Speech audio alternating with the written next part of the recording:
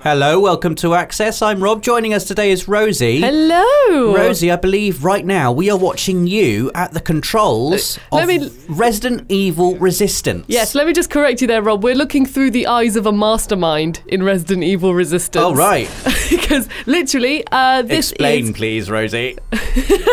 This is the Mastermind mode for Resident Evil Resistance, which will be coming alongside Resident Evil 3 on PS4s, and I'm very, very, very excited. So, I'm very, very excited because I got to play a build of the game alongside many other people in the area, and literally, we had so much fun doing it, and I just got to mess people up for a good amount of time, let's say. I mean, tell me what this is, Rosie, because, like, I don't know much about this. It's coming with Resident Evil 3. Yes. And it's multiplayer only. This is like an asymmetrical 1 versus 4 multiplayer madness thing. So just tell me how it works. Yeah, so how it works is that you've got one player who's the mastermind. So in this situation, it's me. I'm the mastermind. Right. So basically, I've got control of this whole area. At the moment, the survivors are in a casino, and I want to prevent them from escaping.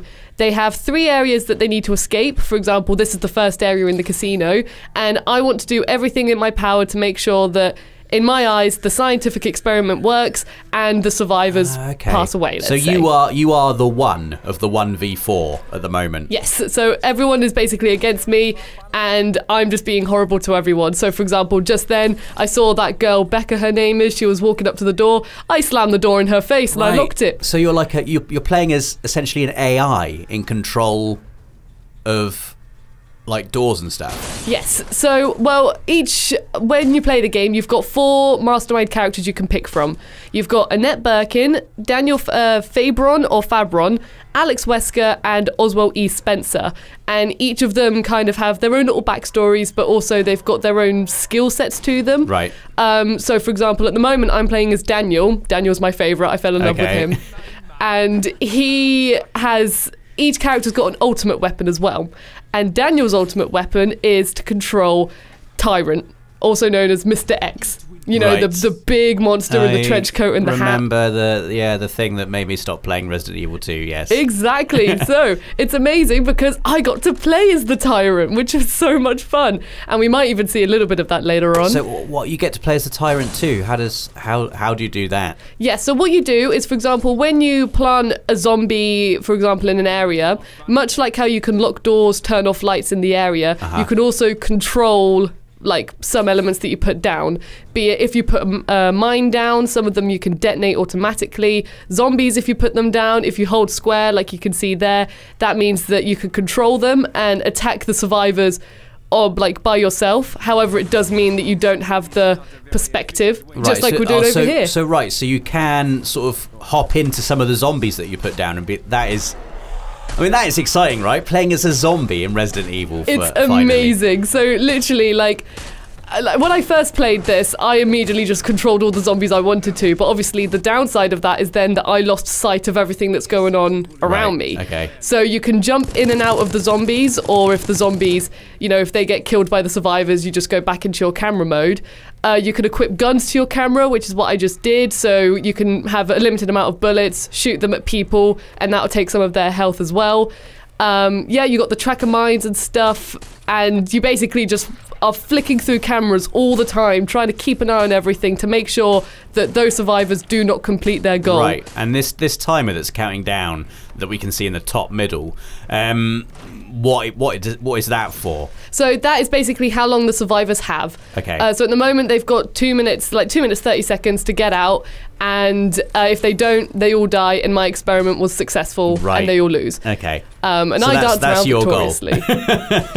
And then this is the best bit. So now you're controlling Mr. X. Yes, I am indeed. So you can see at the bottom, I've got like different attacks I can use. Yeah. Some of them are, this is where just like when you play with the character Pulverize. Yes. Like you've got different attacks. Some of them take longer than others. Some of them are nice and quick. But for example, I think it's Pulverize, or one of them is just, if no other survivors take you down, you just kill that survivor. Wow. And you feel so powerful and amazing.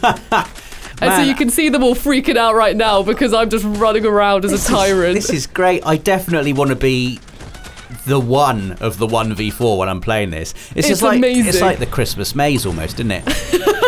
Honestly, I haven't felt so powerful in so long. I was on the chair, like, just laughing away as I saw everyone, like the 4 survivors, just looking really intense or going, "Oh my god!" just as I messed them up. It was the best feeling ever. That must be amazing. Oh yeah. And later in the video, are we going to see you playing as the 4 survivors? Yes. So we've also got so we can see how everything looks from the perspective of a survivor. And I guess for a game like this, balancing it is really crucial. So when you were playing it, I guess you've played both sides. Yes. Did you feel like with each scenario you had like a fair chance of winning? I really did, because at first when I was the mastermind I thought, oh, this is going to be easy, like this is going to be great, but because the areas are so big, first of all the mastermind has to consider so much and the 4 characters are running all over the place, right. So you've really got to prioritize who you want to like focus on, what you want to do, and then also from the survivor's perspective, you're there like trying to communicate with all the other survivors and everything, trying to come up with a plan. You've got your own goals, so you're trying to survive, complete the goal, and you've got a time limit on you. So you really do feel the pressure all around, and there were so many moments where, for example, we had like a minute left to escape. I mean, even these guys, they've got around 50 seconds left to escape and complete their task. Well, I hope they don't, because you're playing as the mastermind at this point. Yeah, so like this is literally, I saw the countdown happening and I thought, right, okay, this is it. I've got to get them. So you can see I'm planting zombies all around them. I am making sure they're not doing anything. The red smoke is like a dart I use to make them more angry, basically. Right. And see, look, zombie got her, which is amazing. Are you able to just infinitely place zombies down, or is there like a resource meter? No, so the cards at the bottom, they've all got different points. Right. And basically, you've got a certain amount you can spend. Also, just winning. Just well saying. Done, Rosie. Thank you very much. So you've the got... diabolical mastermind is victorious. But of course. So you've got a certain amount of points, which I was told regenerate over time. And your ultimate weapon, so for example, this is a net gameplay right now, and she has Birkin, just plopping him right down there in front of 2 helpless survivors. They charge up over time, and what you get in your card deck in terms of the order is random. So you've got a plan what you want to spend at what point.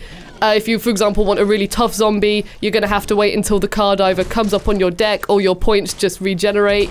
But trust me, like, I did not notice anything like that really happening because I was so focused on everything that was going around me. I really did feel like, you know, in the films when they're got all the computers. This looks so much fun. I honestly cannot wait to just terrorize people like this. Honestly, it was amazing. I was telling everyone afterwards, like, I was just maniacally laughing the whole time, and this poor person over here, whoever was this character, he ran in the corner, and I saw the person playing as him, and I was like, oh, you're not escaping, my friend. It must be terrifying as well, knowing that you're running, if you're playing as, you know, one of the survivors, you're running from an actual human controlled zombie or whatever this thing is.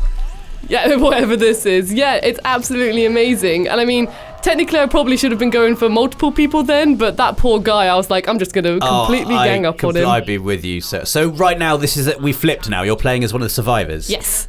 So now we've seen the mastermind. This is what happens from a survivor's perspective.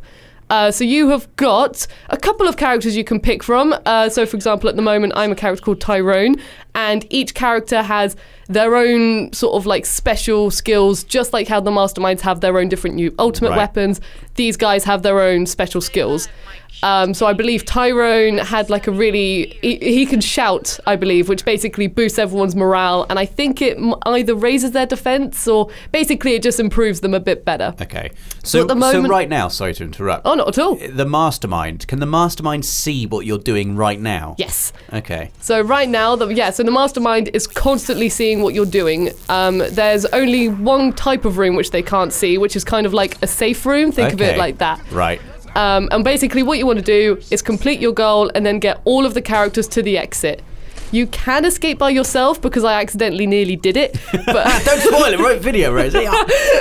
But you don't really want to do that because it's just not very nice, really, isn't it? I mean, you want to all get out here together, have a cup of tea afterwards, and have a jolly old time being survivors. I mean, that's my interpretation of this situation anyway.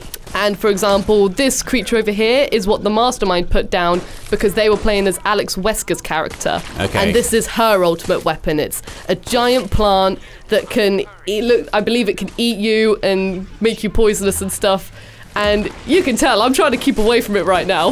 Yeah, you just hang back there, Rosie. Let everyone else on the team fight it. Well, I saw that my fellow friend dropped a key, so I was like, okay, I'm going to get it. And then, of course, you get too close to it, and now I'm freaking out because the Mastermind has completely got me. It was such a beautifully placed ultimate weapon as well because it's right in the middle of where we want to be. So we all started freaking out, of course.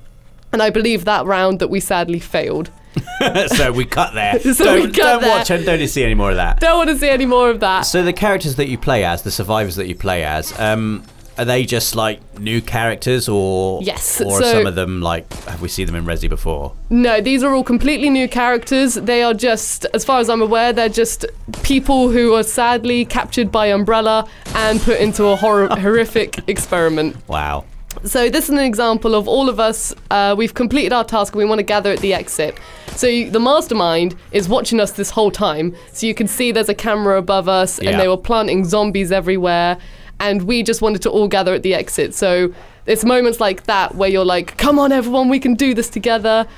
And this is an example of when the lights go out. Oh no, well the Mastermind has done this. Yes, the Mastermind, just like how I did it in the casino, they turned all the lights off. And it's terrifying. Wow. I think this was the first time I experienced the lights going out, and honestly I was like, oh my god, just the flash of the gunfire illuminating that terrifying thing then. Yeah, and then literally they also locked the door, so now I've got to try and barge through that to get out. This is cool. So I take it when you're playing as one of the 4 survivors, communication with the others is like massively crucial. Absolutely. I mean, even this, for example, the Mastermind just put a tyrant just in the middle of a really tight situation, and I was the first one who spotted him because he spawned right next to me. So I remember at that point I was screaming, "It's Mr. X, there's a tyrant, get out of here!" And for example, if I maybe didn't scream that immediately, Tyrant could have done a good old wallop on one of us. You know what I'm thinking, Rosie? What are you thinking? I'm just thinking of the streams. Streams that we can do in this office. Oh, trust me, as soon as I was playing this. Oh, it's going to be amazing. I really want to do a big old group thing with all of us because honestly, it is amazing. And I mean, even right now, I'm just running around the table in panic because I know I've got somewhere I need to be. But Bagsy the Tyrant, on the Mastermind. Yeah, look at him. I mean, he's going to come up really... Look at that. I only just managed to escape, and me and Tyrone over here were just green herbs. Don't worry about the green herbs. Everything. Well, my health's doing all right. You can tell from the left that those are like the character's health and everything. So I thought I'd save my brother Tyrone. Nice. Mr. X is down. He's down. Oh, and also these are supply zombies. So sometimes in the game a supply zombie will drop, and basically when you kill them, they drop loads of items for you and stuff, which will help you out. So the Mastermind does not put the supply zombies in there? I can't fully remember. I don't believe they do. Right. But sadly I can't fully remember on that one. I think I was too busy focusing on what was happening that I was just like, just put zombies down everywhere. And Can you respawn? Say if you die, yes, you get to respawn. Yes, you do get to respawn. A limited number of respawns, or I don't know if there's a number of respawns, but basically, if a bad action happens to you, then the timer at the top it goes. You lose some seconds. Right. So at the moment, we're doing good things, which means our timer's going up. Whereas if you, for example, get attacked by a zombie or bitten or something like that, you lose time. So when you die, it's sort of like almost like a scoring system as well. Yeah, pretty much. So when you die, you lose. I think it was like 30 seconds or something. Right, I gotcha. And there's another moment where it's all dark and there are dogs involved. Oh, I hate dogs. Dogs are the worst. Like zombie dogs are so much worse than zombie humans because, you know, they're fast. You can't shoot them as effectively. Oh yeah, no, honestly, they're horrible, and they're even worse camera? when you can't see. And I focused on that camera because the Mastermind thought they could get a couple of bullets in me. So I decided just to shoot that camera down. What fools that Mastermind is. Yeah, so which temporarily then shut down their camera until it's fixed. And this is an example of me cowarding away from William Birkin. I mean, I would be as well. In this really nice looking sort of diner area. Isn't it? Yeah, just... Well, I didn't really cower away. There is a point. It looks pretty cowardly to me, Rosie. Well, that big tube that's in the room. See, I did try. Get back in there, yeah. Shut the door. Yes, good. And then you cut. And then I cut. Well, no, that's because I discussed with my team a plan that when this tubey thing opened, I'd be the one in the room and I'd be like, right, I'm here immediately. I'll take this out. And also, Birkin already killed one of my team members, so I was like, okay, Birkin's pretty busy. I'm just going to stay in here. However, the Mastermind knew I was in here. So this is a prime example of how not to live. So you can see the Mastermind put loads of zombies in there. Dear. Explosive. It's all gone badly for you, Rosie. I feel like the Mastermind is picking on you particularly right now. The Mastermind was laughing in hysterics at this point, and then he looked at me with the biggest smile on his face because he knew what he did. And meanwhile, I was screaming just be like, guys, help me! Oh, this is bad! Which is why everyone then came to join in the fight and help me out. And then this is January, her name is, and she's got a really cool ability because she can hack cameras.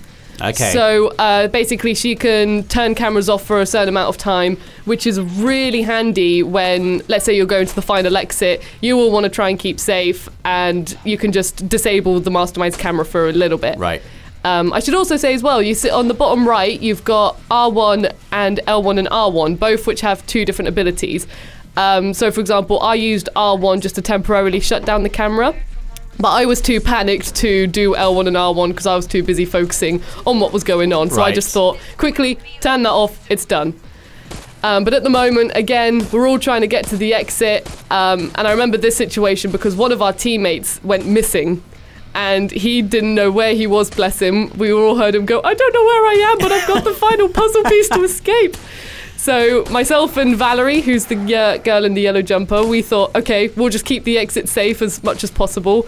The Mastermind was obviously making this very horrible and tough for us. Yeah. And meanwhile, we're just trying to, I think the rest of the team were trying to find our missing comrade. Oh no. Oh no. I know. Oh no, your face is being eaten. I know, it was really tough. And for example, that character in the blue is Martin, and he can put electrical traps down because he's like a tech wizard. Oh, better late than never, Martin. He was busy looking for our friend. Yeah, sure he was. There we go, managed to find him. And then because of that, we all should be escaping once everything stopped exploding. Nice. There we go. Success. We all made it out. And then I've just got one more little thing that I really wanted to show everyone. Okay. So you know how earlier I saw Birkin and I cowered away from him, but in a planning way. In a planning way. In a planning way. This time, we've got Birkin, but in the dark. Oh, no. And I was thinking, okay. Why would the Mastermind do this? Because the Mastermind is evil. Everything about the Mastermind is pure evil and it's terrifying. So I'm right next to Birkin and I thought, yeah, I'll just shut that camera down. It's fine, which was a really dumb idea. And the Mastermind has just immediately bombarded this area with everything bad. You can see the chaos that's happening. And already at this point, I was focusing on Birkin, forgot about the speedy dog, and it's just not having a good time, really. Oh, no. It's all gone wrong. All gone wrong. It's all gone wrong for you, Rosie. Sadly, as you can probably guess, this was one of my sad moments where we all died. You are dead. We all died. So this has been Resident Evil Resistance, which comes with Resident Evil 3 on the 3rd of April this year. Please like the video if you enjoyed it, subscribe if you'd like to see more content like this, and hit that notification bell so that you stay up to date with the world of PlayStation. For the players.